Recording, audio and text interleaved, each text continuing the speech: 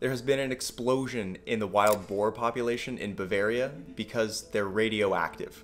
Hunting is a big part of the culture in Bavaria, but the hunters know that these boars are radioactive at levels up to 25 times that which is safe to consume, so they don't hunt them. But why are they so radioactive? It's now been determined that it's the wild boar's affinity for a specific mushroom, Elaphomyces truffles.